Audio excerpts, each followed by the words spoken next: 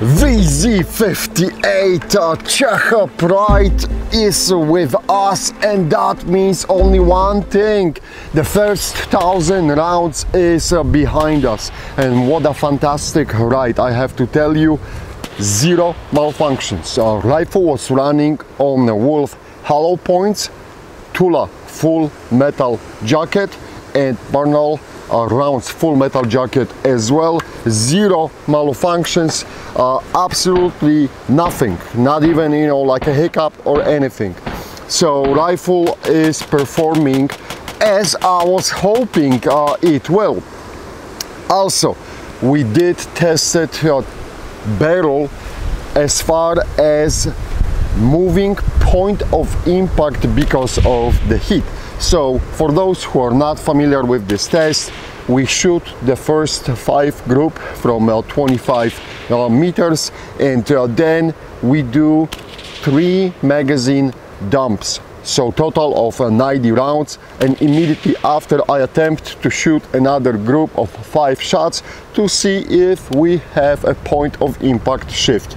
And rifle delivered that barrel, that German made barrel on that Czech small arms VZ58, absolutely delivered. There is no movement on the point of impact based on heat, maybe slight, like minimal, but that's absolutely nothing. However, on that note, I will tell you guys that from what I'm seeing so far, the rifle is hitting up a little bit quicker versus our regular AKs we have been running. So what I mean by this, when you're performing magazine dumps, I would say it is one magazine faster, hitting up faster to the point like it's getting really uncomfortable to touch the handguards. So that's something what jump out on me right away. I noticed that really it gets hot. Today is warm, but there's nothing, it's like 75 degrees, so really nothing special. And I shot, as you guys know, tons of AKs in the conditions like this, and usually you can get away with 4 magazine dumps. So this is something different, and I will keep an eye on it, because that's kind of, for me, it's an interesting observation. Also, as you can see, I do have on this rifle a surplus furniture. Of course, it ships with the brand new furniture, but the surplus furniture, in my eyes, looks a little bit more badass. Also, that cute little bayonet, and I ran most of the 1,000 rounds with the bayonet on it. Of course, the filming was done mainly in one day, but you have seen, if you're following a Facebook or Instagram, you could see that we were playing with that 1,000 rounds for few good weeks, and you could see the updates on Instagram and Facebook. Always follow these, and you can see more. All right, but enough with the bullshit talk. Let me remove the magazine. I'll place it. Well, bye-bye magazine. Rob, don't lose anything, right? Just like we lost that retainer pin for firing pin for Palmetto State Armory. That was something. All right, let me see what we got under the hood. And this is the difference, see guys, between the AK and VZ. You have to let that trigger go. So I'm looking at the recoil spring and the mini dust cover. I don't see anything bad here, guys. This is all looking good. And now I got the whole bolt carrier and the bolt. As we discussed this in the opening episode, totally different construction versus AK. But let's have a look at those components. And bolt and extractor claw, everything here is looking absolutely perfect. I do not see anything bad with it. The firing pin tip is looking good as well, and no signs of deformations whatsoever. Same here, nothing. It's like nothing happened. This is what you probably wanna see.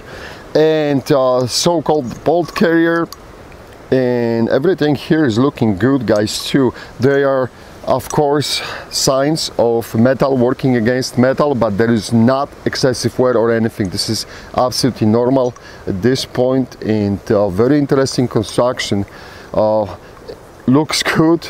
I would say those who are asking, you know, it reminds me a little bit SKS. It's not really SKS, but it reminds me a little bit of SKS, right? So probably the Czechoslovakian designers maybe borrow it a little bit, but at this stage, guys, everyone borrows from someone on something. So here everything is looking good.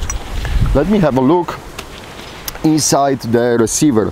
That trigger control group, again, fire control group, I'm sorry, everything here is looking good. And rails, perfect, this is just perfect. Everything is looking great. Chamber of that amazing German barrel. I absolutely love that barrel. That barrel delivers, guys. Here it's all looking good. Let me pull out a pin for piston cover, because it's not really a dust. It's not really a gas tube. So sorry, we cannot do the pirate. But as you can see, tons of gunk and everything, and that's expected to be.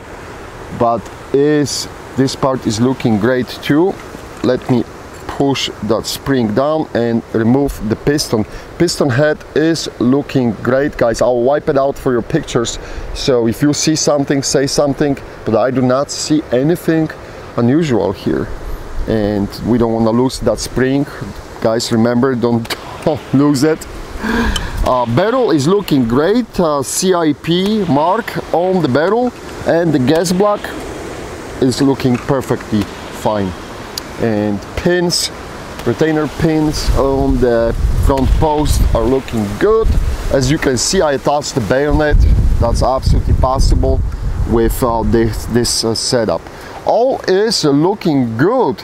I'm pleased to say the VZ is kicking ass so far. We have a few observations already as I talk about temperature. Don't go anywhere. I will set up the rifle for a no-go gauge test, and we'll roll with that. Contact from 6!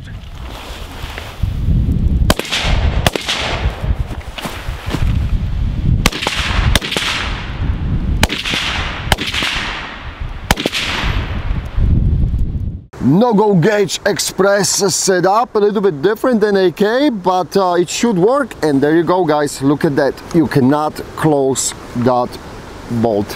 One more time, just to try it out, and nope, I'm putting enough pressure and there's no way you can close it. So that's it, there you go. VZ58 from the Czech Small Arms was cleared for another set of rounds and fun. Thanks for watching, thanks for being with AK Operator Zion, and thank you for all your support, guys. Freedom, motherfuckers! Tractor bye!